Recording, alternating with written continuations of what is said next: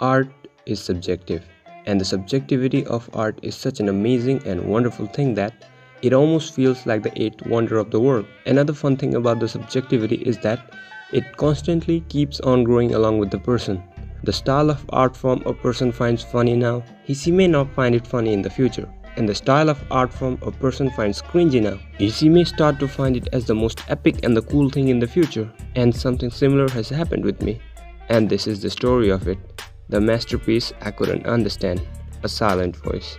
This all starts during the year of 2016-2017 when two anime movies were so much in hype. They were Your Name and A Silent Voice. And these two movies had divided the anime community in two parts. One claiming Your Name is a better movie and the other one claiming no, A Silent Voice is a superior and a better movie. The conflict between these two parties was so strong that it made me go like, what exactly in these two movies that the community is going nuts over them? So I watched both of them, starting with Your Name, then A Silent Voice, and I found both of them to be a crap. Not because the content in them wasn't good, but because when I saw Your Name, I found that it's a romantic movie and it falls under romance genre. And I expected A Silent Voice to be similar to Your Name, with same sort of college romance drama in it. Because the community was comparing them so hard that I thought they must be very similar to one another, hence being the reason behind their comparison. Coming to the next point, the reason I found them to be crap was because, you see, during 2016 when I watched these two movies, I was in a very different phase of life which I call teen machoism, or you can understand it as phase where you had Tyler Durden's mentality. And during that phase of mine, I used to look down on emotions like love and romance, as I had pretty nihilist mindset and perception towards things. So I had watched those movies with the mindset of, I'm too superior for the consumption of these kind of movies that fall under love and romance genre. And due to that prejudiced perception towards romance and Tyler Durden's Sigma mindset of mine, though I found Your Name to be really appealing, but I didn't allow myself to appreciate a movie that came under romance genre, as appreciating it would have gone against my Sigma or Tyler Durden mindset that I was under at that time. However, let's keep Your Name aside and focus only on A Silent Voice, as Your Name could be the topic for the next episode of this series. So after watching Your Name, few days later I went in to watch A Silent Voice thinking it would be similar to Your Name. And as I was watching A Silent Voice, I was time and again asking myself, what kind of romantic movie is this? As it didn't even have hour of romance for the most of the part. Then I thought maybe all this is just set up for the romance to happen during like at the end of the movie, which quite didn't really happen as I expected. So when I completed the movie, I went like, that wasn't even half as good as Your Name in terms of romance. So yeah, turns out the answer of the debate is that Your Name is a better movie. While in truth, due to the phase I was in, I didn't see the movie as the way it wanted itself to be. Instead, I saw it as what I wanted it to be, which was the prejudiced imagery of the movie I had developed for it after watching Your Name, thinking this movie would be similar to it. And that's how it went. I watched the movie and found it to be a disappointment in the name of romance. Many years passed after that incident, and as life went on, its ups and downs changed me as a person, leading me to come out of that nihilist Sigma phase where I looked down on human emotions. So as I was telling, many years had passed since I watched that movie. However, A Silent Voice is a pretty popular and loved movie in the community, so it used to keep on resurfacing on the anime community. Because of what, I used to constantly stumble upon the clips or scenes from the movie being shared in the anime groups and stuff. Though for the very long time, I skipped anything related or regarding A Silent Voice whenever it used to pop up on my screen, because the past me was entitled to his opinion on A Silent Voice being a lousy movie as it didn't make me feel any feelings. But one day, a post appeared on my feed with captions something as like, the best scene ever in all of anime. And it was the ending scene of the movie A Silent Voice, where all those X marks fall down from the people's face. Just seeing that caption, I went in my head, what best scene of all time? I remember this was such a bland and a dull scene in the movie, as it didn't make any sense. Not only that, this scene was such a bad way to end a romantic movie, as there was no romance or romantic moment between the characters. However, this time, as I was watching the scene, it felt different. I understood the symbolism behind those X marks falling off of people's faces. Then I went on to watch some other scenes from the movie on YouTube, and the movie just felt so different.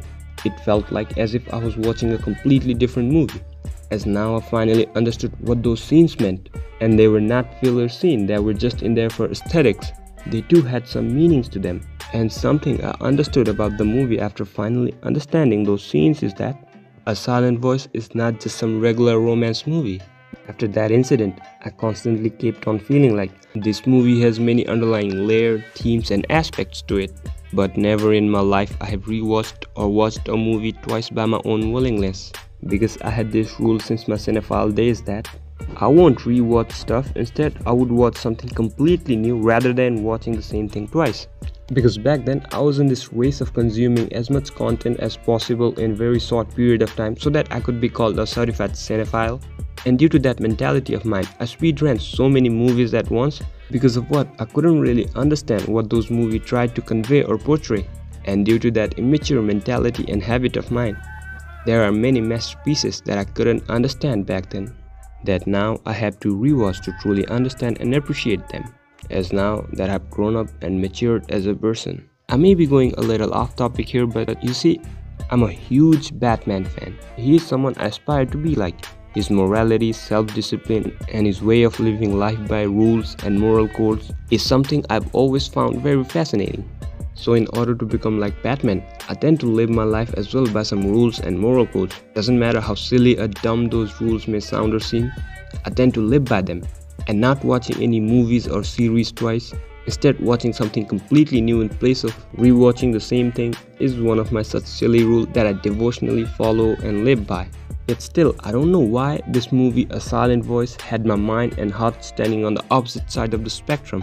While my mind was telling me I must live by my rules and moral codes, but my heart was dying to rewatch it because back when I saw those clips from the movie, I finally understood what those scenes meant. Since then, I've been feeling like the movie has been calling for me. It almost feels like the movie is seeking my attention, as if the movie is trying to say something to me, like it has something it wants me to know, experience and witness. And after very long constant battle between my mind and heart, I finally rewatched the very first movie of my life on my own willingness, named A Silent Voice. And when I completed the movie, I was blown away. I was just so blown away that it made me angry on how could I be so ignorant, stubborn and entitled to my opinion on this movie being the same old type of cringe college romance drama that I just refused to even try to understand what this movie was trying to convey. Instead, I had closed my eyes to everything the movie had presented me with due to my entitlement of it can't be that good. Not only that, I was also constantly misjudging and molding the movie according to my prejudiced imagery of it that I had made up in my mind. Rewatching the movie made me realize that the movie I had looked down upon, thinking it's some sort of cringe teen romance drama, turns out isn't a romantic movie at all. Instead, it is a story of a boy completely devoured by the guilt of his past actions, trying to forgive and love himself. It's a story about living with regrets, and out of all, most importantly, it is a story about bullying and how it leaves a lifelong scar on you. Yet still, the most shocking revelation about the movie for me while rewatching it was realizing that the movie is about bullying, because it's something I didn't see when I saw the movie for the first time. Because the part of the world I come from, here society expects girls to be a shy, introvert culture and a quiet type of person, as talkative, aggressive and easily submissive aren't seen as a good characteristics for a girl to have. And as cinema is called the mirror of the society, so when they make a romantic movie here, it is mostly the boy who falls in love with the girl. But the love doesn't work when it's only one way, so the boy needs to make the girl fall in love as well. But as already said, girls aren't easily submissive, so to make her fall in love with him, the boy teases her, does cringy wannabe romantic gesture in front of her out in public, embarrasses her, humiliates her, bullies her and somewhat harasses her to the point that she falls for him. It is in a way like Stockholm Syndrome, but generalized, and this is what you call romance here in this part of the world, as it's something that's been going on from like the beginning of cinema in here and is being fed to us since very young age, which led to such stuff to be normal.